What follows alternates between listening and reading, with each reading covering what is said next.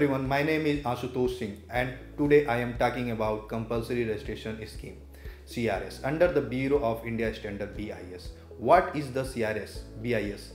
Ministry of Electronics and Information Technology MITI has notified Electronics and Information Technology Goods Order 2012 and the Ministry of New and Renewable Energy MNRE has also notified 5 products under Solar Photovoltaic System Device and Component Goods Order. Currently 79 products covered under the CRS, in which 70 products are mandatory and the rest 9 product order and guidelines under the process by the government. As per BIS, nobody can import or sell their product covered under BIS in India without getting the registration number of the product. Today we will talk about LEDs products.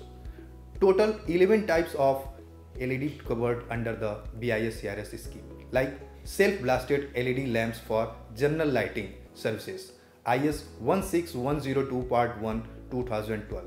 DC or AC supplied electronic control gear for LED modules under IS 15885 Part 2 Section 13 2012. Third one is fixed general purpose LED luminaires under IS 10322 Part 5 Section 1 2012.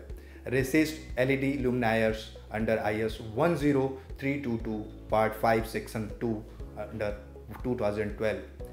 LED luminaires for road and street light under IS 10322 Part 5 Section 3 2012.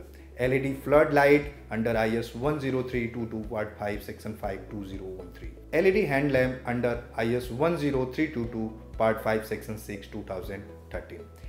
LED lighting chain under IS 10322 Part 5 Section 7 2013.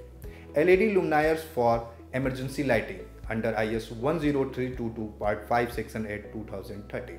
Independent LED module for general lighting under IS 16103 Part 1 2012. Lighting chain rope light under IS 10322 Part 5 Section 9 2017. To get LEDs registered in BIS, we need to follow the procedure with their guideline.